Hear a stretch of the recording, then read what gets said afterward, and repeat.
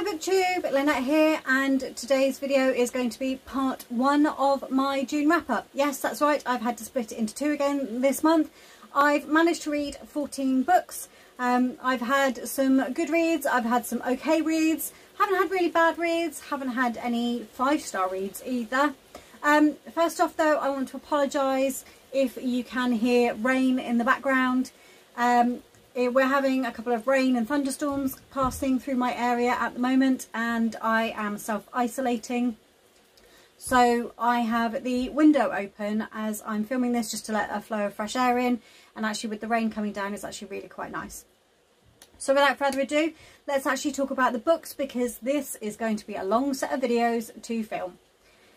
The first book, as always, is Divided in Death by J.D. Robb. This is book 18 of her In Death series. And in this book, Reva Ewing is going to confront her husband and the woman that he has been cheating on her with. Only when she arrives, she finds that someone got there first. She has been framed for the murder, and it then falls to Eve and Rourke and the rest of the team to find out what actually happened and to clear Reva's name, because they know that she is definitely innocent. I enjoyed it. It wasn't as great for me as it has been in previous months. I think that I'm just kind of starting to burn out on the series a little bit, which is something that I was afraid of when I picked them up at the beginning of 2020. So I'm going to take a break from them for a couple of months and just come back to them hopefully feeling a bit fresher. I'm certainly filming this at the beginning of July, and I'm looking forward to the fact that I don't have to pick up one of these books this month. So that tells me that actually, yes, it is time to put the series down and concentrate on something else for a while. So I did enjoy it. Like I say, it was a 3-star read. I didn't know who the killer was. Didn't get there until Eve and the rest of the team did. Which is something that I really appreciate about J.D. Robb's writing. Sometimes with these books they're too quick to give them away.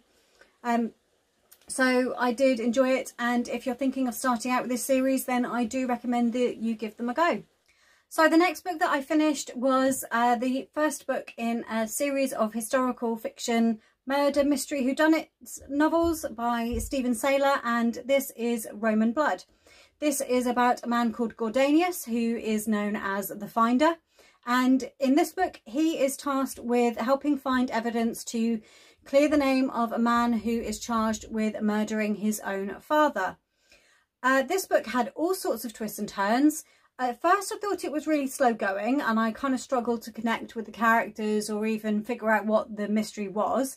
But as things started to get revealed as the book went on, I really started to enjoy it a bit more and really started to get involved in what was happening and with the mystery that needed solving.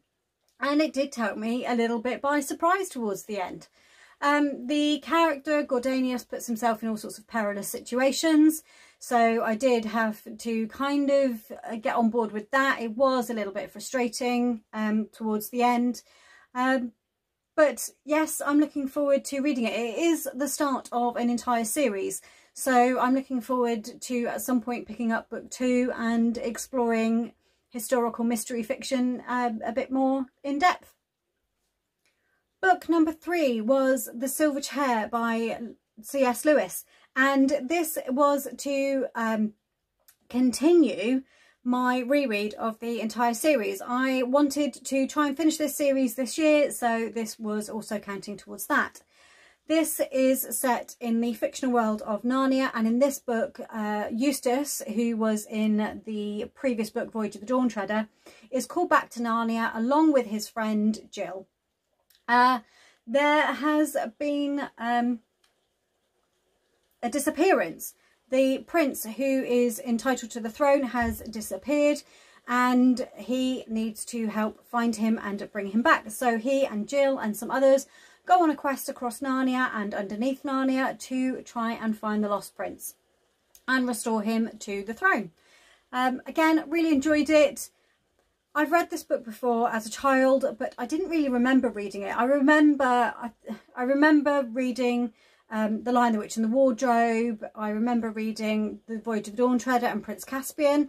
I think because those are the ones that have actually been televised as well, which helps me remember. But I do remember reading the previous book as well, but the Silver Chair I really didn't remember reading, so it was really quite fresh. I did enjoy it, and again, I would recommend if you've got quite an advanced 9 to 12-year-old reader, then these books are definitely for them. The next book that I finished, book number 4, was actually an audio book that I'd started in May. I'm actually going to show you the physical copy because I do now have a physical copy for my shelves because I enjoyed it that much. And that is Shadow and Bone by Leigh Bardugo. This is about a young woman, Alina Starkov, and it's based in the fictional world of Ravka, which I think is based on kind of like Eastern European / Russian settings. And she has discovered that she has a magical power. She is a sun summoner, and because she is very rare, that means that she may be able to destroy a section of Ravka which has split in two, called the Fold, which is just complete darkness. There are creatures inside there that eat humans if they try to travel across the Fold. So she is then expected to destroy it, and it's about what happens with the people that she meets. The magic system is called Grisha, and she meets all of those people. She meets a mysterious man called the Darkling, who has some revelations about him. There's a bit of romance in here. I really enjoyed it, so much so that, like I say, I picked up the actual physical copy, and I have Siege and Storm and Ruin and Rising as well, because I want to continue the series very, very soon. I enjoyed it that much.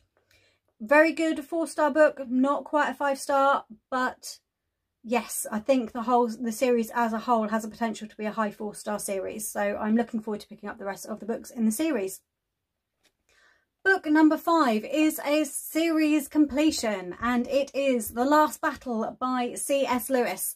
This is the final book in the Chronicles of Narnia series. Yes, I did actually manage to get on and read this one as well as The Silver Chair this month, which I'm really, really pleased about.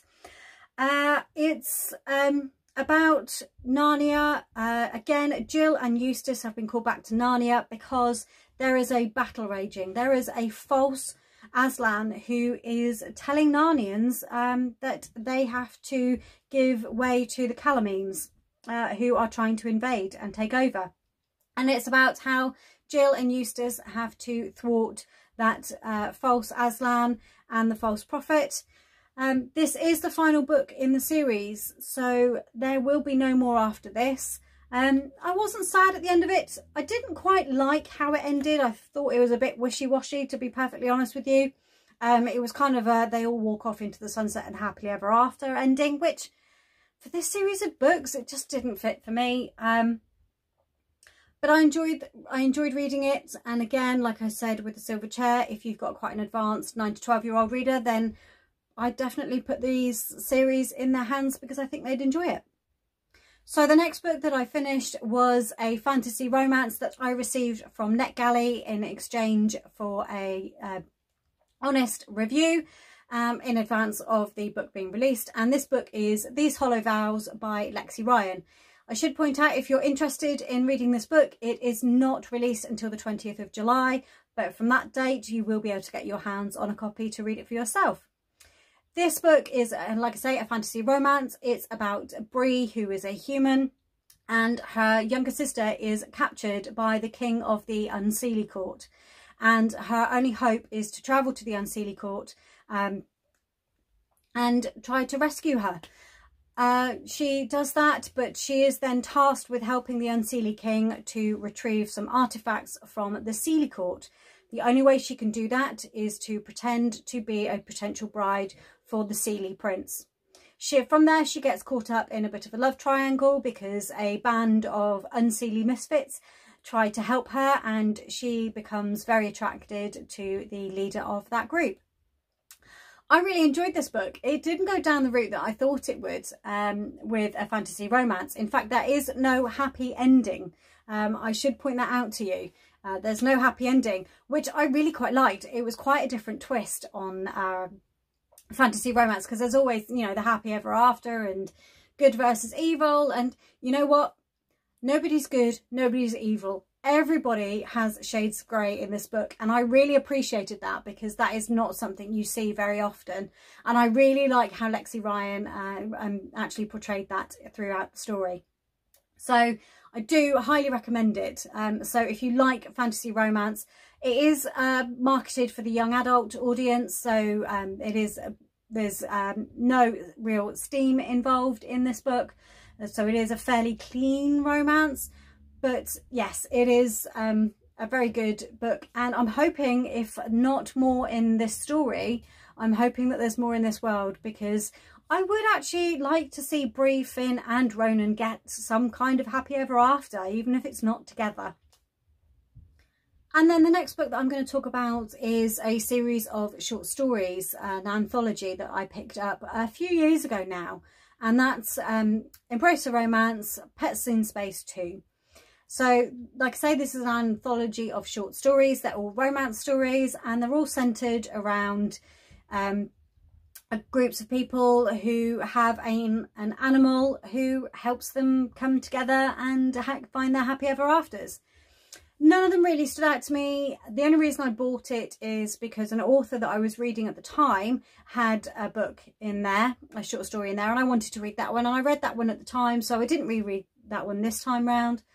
None of the stories stood out for me. They're all quite short. Some of them were a little too short. Some of them didn't have enough information in them. Some of them were written really, really well. So it's a mixed bag, but I did really enjoy the experience of reading it. Because they were short stories, I didn't tend to just read one straight after the other. What I was doing is I was reading all the other books that I've talked about previously, and then maybe I'd read a short story or two in between, just to break them up so that it wasn't quite so heavy on the romance in that way. But again, if you want something light and fun, all of these were that, and I would recommend it if you like your romance and like cute furry feathered things helping you find your happy ever after. So that was the first 7 books that I finished. Like I say, this is going to be quite a long video to film if I do it in one part. So that was just the first half of the books that I read this month. So I'm going to do a part 2 to this, and I will put that up probably in about a week's time from when you're watching this. So I hope you've enjoyed this video. If you have, please give me a thumbs up, and if not already, subscribe to the channel. I regularly put up videos at 6:30 p.m. UK time on a Monday, and occasionally there might be the odd bonus video thrown in as well. So please go check my channel out, and I will see you all again in the next video. Bye!